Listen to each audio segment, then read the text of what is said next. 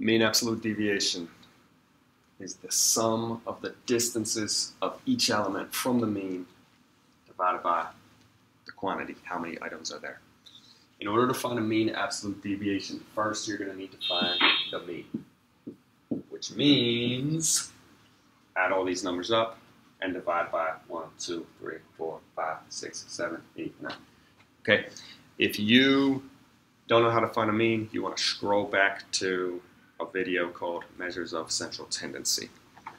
I'm adding all these numbers together.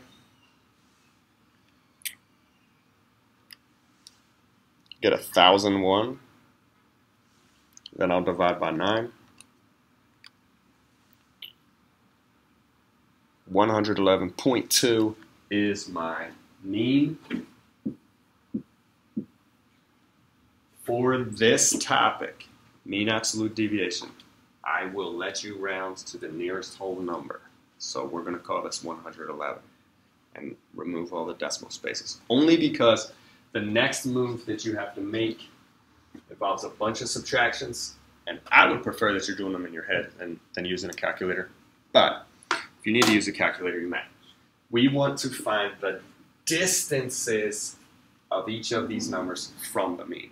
So distance from 108 to 111 is 3. The distance from 115 is 4.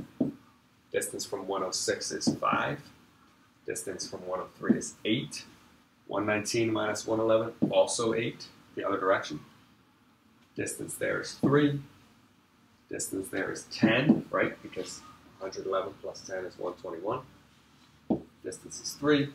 And the distance also is 10 here. Notice all my numbers are positive. If you are using a calculator to subtract to find your distances, if you do 108 minus 111, you'll get -3 from the calculator. You're still going to write +3. That's what this word absolute means. Always take a positive answer when we're finding distances. What I'm going to do with these numbers now, these distances, is find the mean of them. So I'm going to add them up.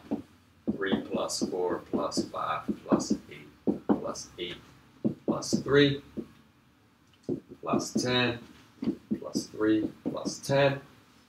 And I'm going to divide that by 9,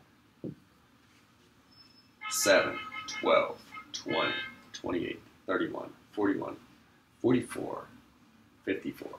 54 over 9 is 6.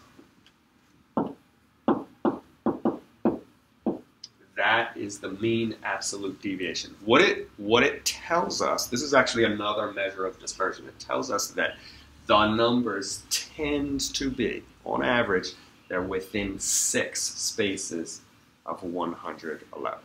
The average number is 6 away from the mean. That's the information it's given us.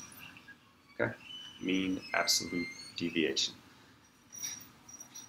This helps us to tell, for example, if a number is too far outside of the pack to be reasonable. If I had something that was like 160 in this mix, that is 1, 2, 3, 4. That's like 9 average deviations away from the mean. That's far outside of normal. All right, most numbers should fall within a few deviations from the mean. 2 or 3 at most. Otherwise, we call them outliers.